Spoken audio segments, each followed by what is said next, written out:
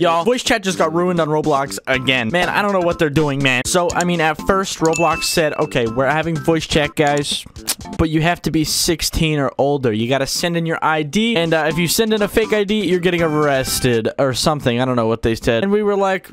That's lame. That sucks. Why? No. No! Time went on, you know, we all kind of forgot. We all came up to the conclusion that no one's gonna submit their ID just to talk to more children. Well, I guess it wouldn't be children because you have to be 16.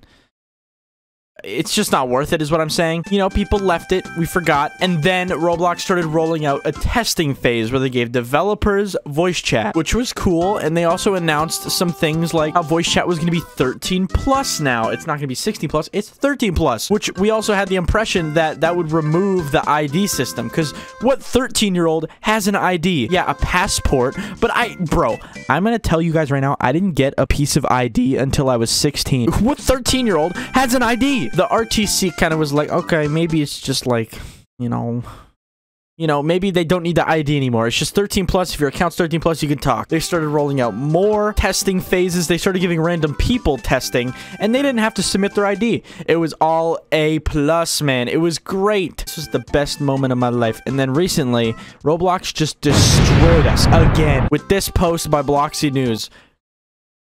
Read it. Just use your eyes. Let me open it, actually. Starting today, Roblox will be rolling out an age verification system. This will be used in order to gain access to certain features like upcoming spatial voice. You know, along with age confirmation. You know, why don't they just add... naked people. I'm kidding. Age verification is rolling out gradually starting today, and I will reach all users over the next few weeks. Opt-in feature will be globally available, blah, blah, blah, blah, blah. How it works, you will first scan an ID card, driver's license, or other government ID. Roblox won't store your raw document ID data. Instead, it will be anonymized.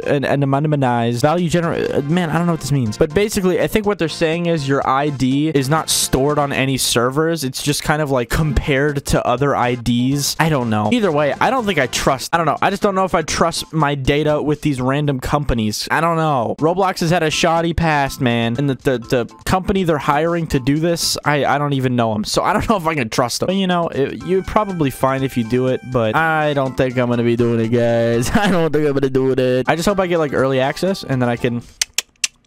keep that forever. Yeah, I don't know why Roblox went back and forth and flip-flopped on their decision, but it does kind of make the community a little bit angry. And, that's it, man. Thank you, Roblox. You ruined my day. Anyways, I hope you guys enjoyed. If you guys did enjoy, subscribe to this channel. It's not my main channel. It's not my main. It's a second channel. Oh, my God. I'm trying to get to 100,000, bro. Like, that's a crazy goal, but, you know, if I upload enough on this channel, maybe it'll happen. Tee-hee, tee-hee. Nah, I'm just kidding. Get me to 10K right now. I deserve it. That was a joke. I'm sorry. That sounded weird. I'm sorry. I'm sorry. Anyways, thank you guys for watching. Bye-bye.